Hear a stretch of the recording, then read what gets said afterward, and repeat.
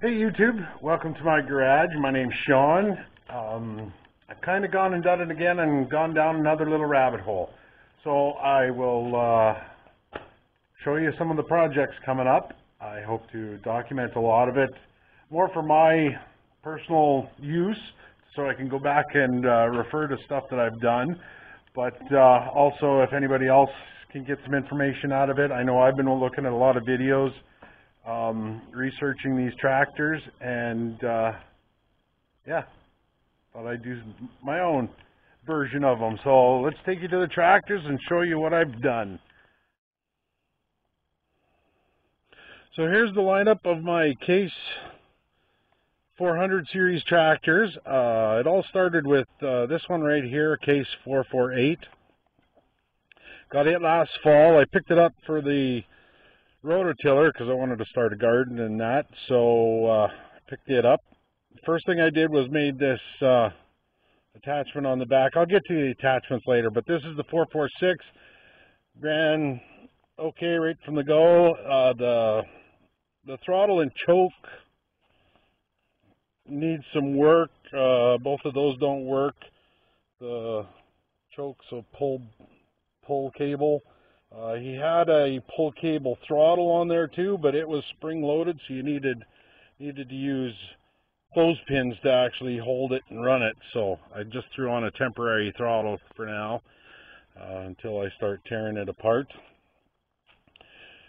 Next one here is a 446. The 448 is a 1980. This one's a 76. I picked it up. The story on it was running a couple years ago, but they couldn't get it running again. It was a couple brothers that their father had actually quite a few of these tractors. So I got a pretty good deal on it, brought it home. The starter wasn't engaging. So all I did was I actually pressure washed it to get it ready to start digging into it, and the pressure washer actually broke it free. And it actually fired up right away, so not a lot of work had to go into it, but it's going to be working around the yard here. I'm not sure what I'm going to do with each one, but we'll figure that out as the time goes. Here's the next one is a 76 444. The story on this one was it was parked about 10 years ago and it was running, but he hadn't done anything with it, so I got another really good deal on it. Went and picked it up, got it home, but the engine was seized, and I suspect that it wasn't running when he parked it. It had a coil for a single cylinder, and it's a twin cylinder engine. It's actually a 17 horsepower engine, and the 444 is supposed to have a 14 horsepower engine, so that one's definitely put on after the fact. But that one needs a little bit of work. There's no air cleaner, no mufflers. I had to put new points, condenser, and plugs in, but it was actually seized when I got it home, and I hauled it to a friend, relative, really close friend, Norm. He helped me unseize it, and I got it home here and picked up the spark plugs and the points, and lo and behold, I got it running. So I'm gonna put it back together and work it to see how good this engine is. The cylinder was pitted pretty bad, and don't know how it's going to work once it gets up to working temperature and running. So we'll see how that goes and what has to be done with it. And then here's a 446. Not sure on the year. I just picked this up. They were giving it away on Facebook Marketplace. I managed to line it up, and then somebody offered $200 for it, but they didn't show. So the lady called me back and said it's mine. So I went and quickly hooked up the trailer, went and got it, brought it home. So I'm going to strip it down and store some parts in the parts bin for later and see what I can come up with. So that's the tractors. And now the attachments. I've just got a Diamond Harrow here. I've had this for a few years, but it works really good actually with that thing I've got on the back of the 448. I attached this cultivator shovel on the back. That broke ground, so I could get the rototiller in and chewing up the ground on the garden. So I built that one, and I got a blade the same time I got that 446. There was actually this blade,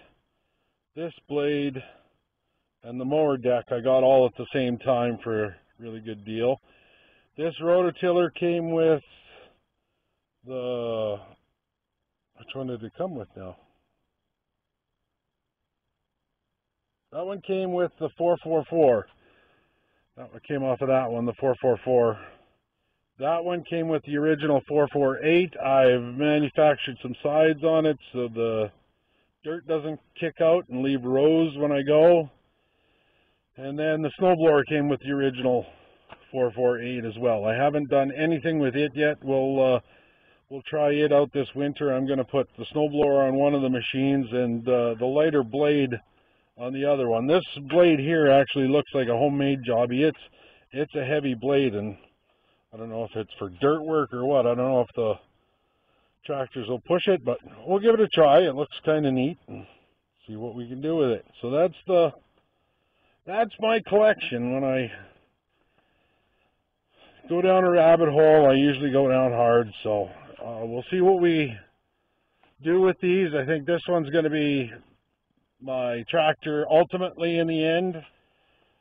This one I'm going to just keep around for testing purposes and, you know, fix it up and probably sell it. This one is going to be my prototyping and test machine. Any attachments I engineer myself, I'll engineer for this one, and then if it works, then I'll put it on the 448.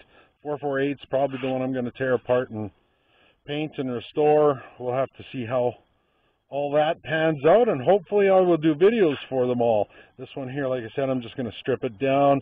We'll get all these rototillers up and functioning, and probably try to get rid of some of them to pay for some of these hobbies. But that's what we got going. So if you're interested, like everybody else says, subscribe and hit that notify button, and if and when I put more up, you can get some entertainment and seeing this this YouTube mechanic, see what kind of trouble he can get into.